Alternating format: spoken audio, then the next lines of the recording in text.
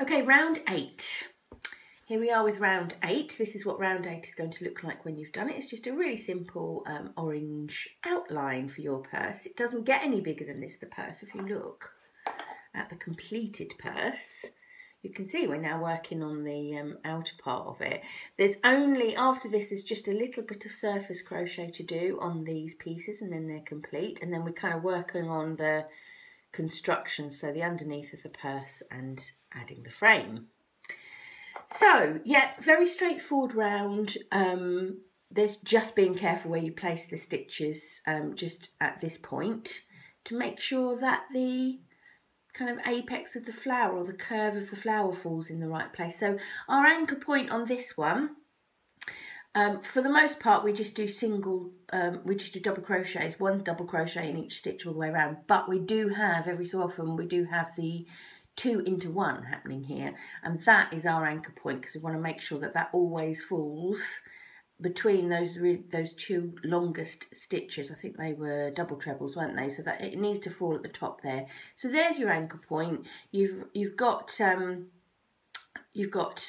kind of 4 stitches one side, 3 the other, and I'm going to just show you where they fall. It's not complicated. It just tripped me up a couple of times because I was putting a stitch in the wrong place, and this little fella was falling in the wrong place. So we'll do this together.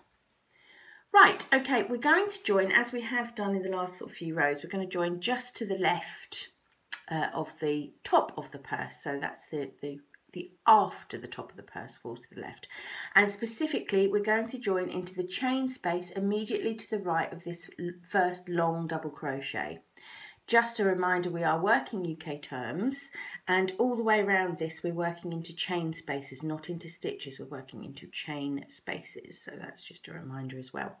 So our first stitch goes into that chain space, and just as we have done, we're just going to pull up a loop and then secure with another chain going through it there.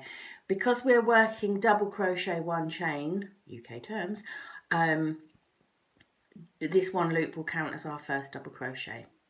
Okay, before I go on, the placement of this next stitch is what throws everything out if you put it in the wrong place. This is what I discovered, and this is how come we focus on this anchor point up here. You do not try and get your hook between these 2 stitches here.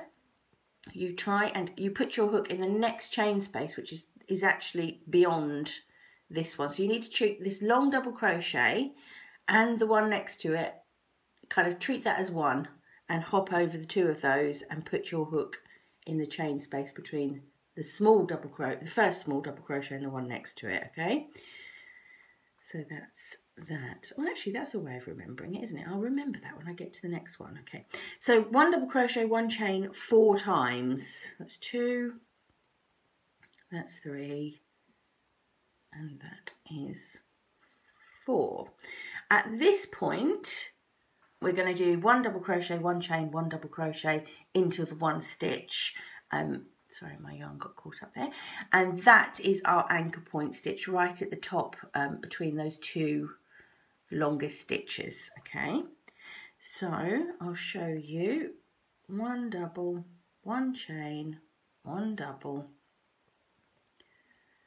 right at the top there, and that is where that little stitch needs to fall every time. So on all the petals around, it needs to fall in the same place. That's how you're going to know you're getting your stitches in the right place.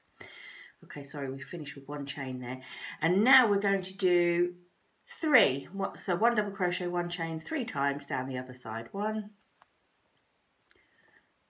2, and 3.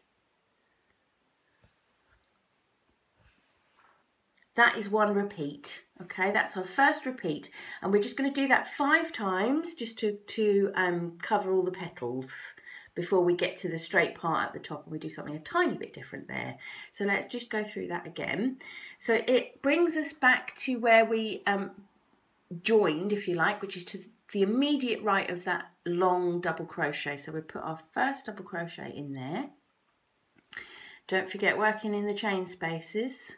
Double crochet, 1 chain, and our next double crochet falls in the space between the 2 normal size double crochet, so it falls between those two. That's a good way of remembering it. It's only just occurred to me, I do apologise. So our next double crochet goes between those two little ones. Much easier to explain it that way, and I do apologise for not getting there sooner. So that's 2, we've got to do 4 of these. That's 3, that's 4, and we're now doing double crochet, chain 1, double crochet in the one space, and oh look, it's brought us to our beautiful anchor point, so let's do that. 1 double crochet, 1 chain, 1 double crochet, all in one space. Okay, and then 1 chain, and now we finish our repeat by doing 1 double crochet, 1 chain 3 times. That's 1 and 2 and 3, and that's that. So I'm going to go around and finish the 5 repeats, but before I do that, I'm just going to remind you of your anchor points again. Your first stitch of your repeat is going to go to the immediate right of the long double crochet, that's anchor point 1. Your next stitch of the repeat is going to fall between the 2 normal size double crochets, that's anchor point 2, and the double crochet, 1 chain double crochet is going to fall right between those 2 tall stitches, that's anchor point 3. If you go with that, everything's going to line up beautifully and all will be well. I'll see you at the straight part.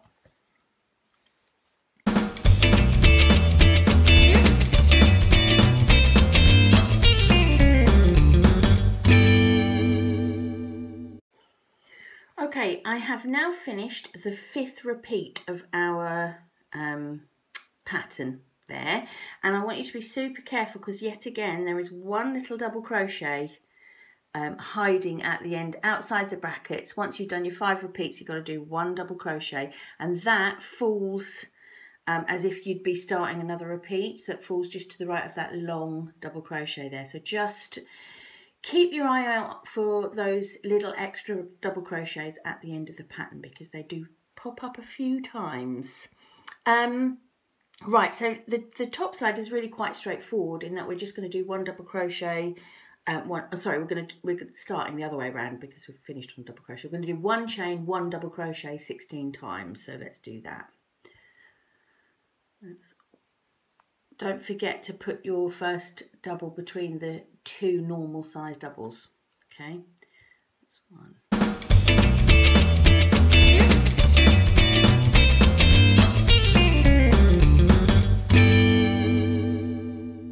And 16, oh, and look at that. It's fallen right in the right place. I always feel tremendously relieved when that happens. So that's that. All we're going to do now is just finish with that lovely slip stitch cast off. Of course you can, if you want, use any cast off method. You can use our needle join method, whatever you want to do, but that is a really lovely, this little slip stitch method is really good. Now this one, oh, I messed up here, look, I'm going to show you. I didn't leave a long tail, I sewed it in for once, but if you look in the pattern, it does say leave a very long thread because you're going to use this to attach your purse frame. So leave a good long thread there, and that's what you're going to sew the purse frame together with. So I've got a little bit of pulling through to do here, so I won't bore you with that. But we've got 1 tiny bit to go, and then we're going to be ready to construct.